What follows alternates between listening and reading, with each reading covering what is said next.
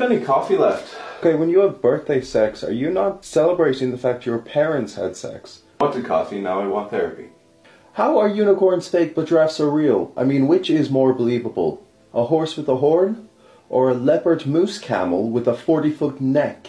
Leopard moose? Oh my god, it's a leopard moose camel. What if the two E's in B are actually silent? How do you even think of that? Satan punishes bad people. Does that not make him good? What?